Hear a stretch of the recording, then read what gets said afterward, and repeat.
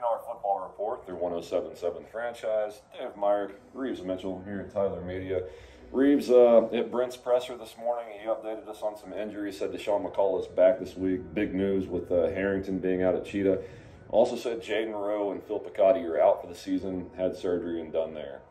Yeah, Justin Harrington's the one that interests me there because all the hype going into the season was who's going to play that Cheetah position, who's going to start there. It's the most important spot in Venable's defense.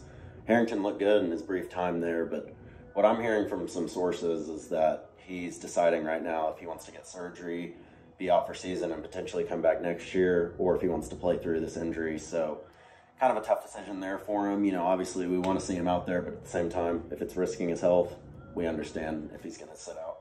Yeah, easy no-go there. Brent also talked about Peyton Bowen. But I like, where we're at right now up front.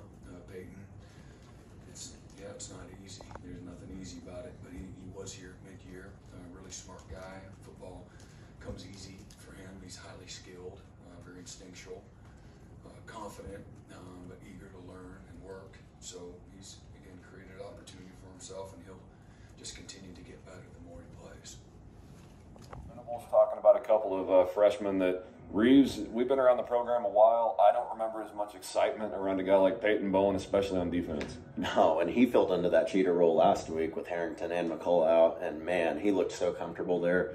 I got to talk to him yesterday at practice, and, he just harped on how big it is for him just to get reps at the position because it just helps him get more comfortable and, get more of a flow out there. And so I think last week was the perfect opportunity to start him, get his feet wet, Going into Cincinnati, though, much tougher test, and this will be his first true road game playing at the position. A lot of different guys going to get that first taste. I thought of also more comfortable, that's Dylan Gabriel with Andrew Anthony. I know that you caught up with him yesterday at practice. Here's what Andrew had to say. Just everybody being locked in. We've been locked in since I got here, because since I got here, everybody was saying we're not going 6-7 again, and that's not the standard, obviously, for Oklahoma.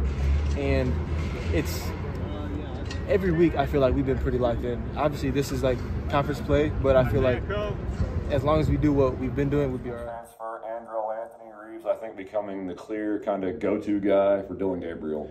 Yeah, and you got to be just impressed with this receiver room as a whole. Andrell talked a lot about Nick Anderson. He talked about Jaden Gibson being the hype man of the team. He's also gone out and made plays. But Andrell's really, you're right, he has been the number one guy in a sense. I mean, I think he's logged 7 catches, 6 catches, and 5 catches. So he's leading the team in receptions right now. But what I want to see from him is that home run ball touchdown. He's had a few of them, deep balls, where it's just a tad underthrown. Just close, tad underthrown, and, he's been able to be tackled on those plays.